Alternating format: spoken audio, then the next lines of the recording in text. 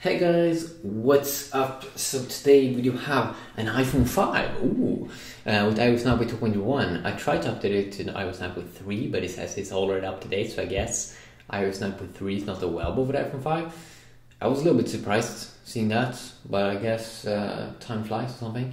Or it's just something wrong with my iPhone 5. This one, iPhone SE, with the latest high-end iPhone 6s processor inside, powerful phone.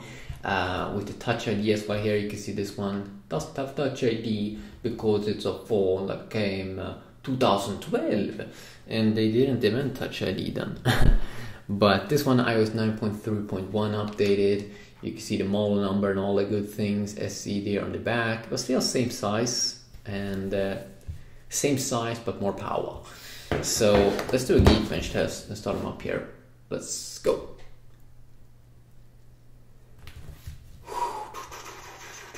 Who is gonna win? Sometimes actually slower iPhones win. I mean, it's kind of like marathon running. You know, you never really know who is doping themselves. Which one? Ooh, as you can see here, the power lies in SE. It's so much faster. I mean, come on, man. Come on. Is it gonna fire up the Wi-Fi first? No. No! What's wrong with this? Do Apple still have problems with Wi-Fi in newer iPhones? That's weird, man.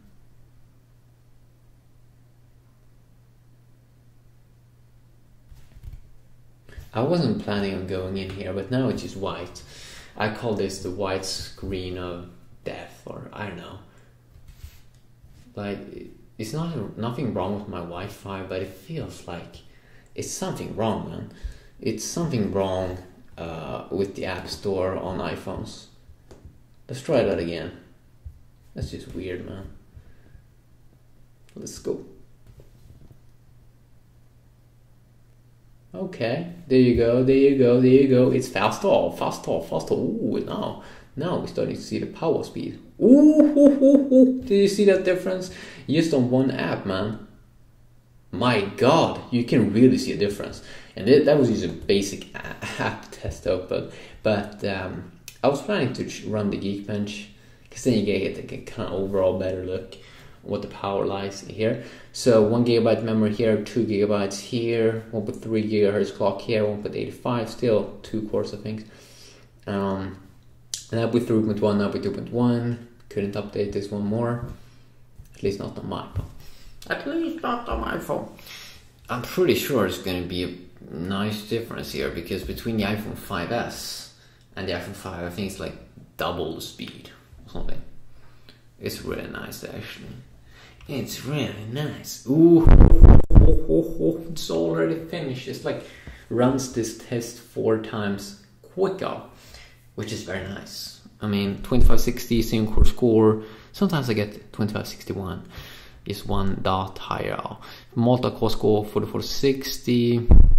Basic stuff. Basic. 2 cores. 64 KB. I don't know what that means. This is a lot of tests. It's going over. It's not that interesting, but the score compared to other phones up here, that's the most interesting part. Because you kind of get an idea of what you're gonna get in games and stuff. So as you can see, yeah, it really is almost like 4 times faster when we look at the multi-core score. 1212, yeah, maybe not exactly 4 times faster, but it is faster. So yeah, it's a very nice upgrade, especially from if you have how do you say it?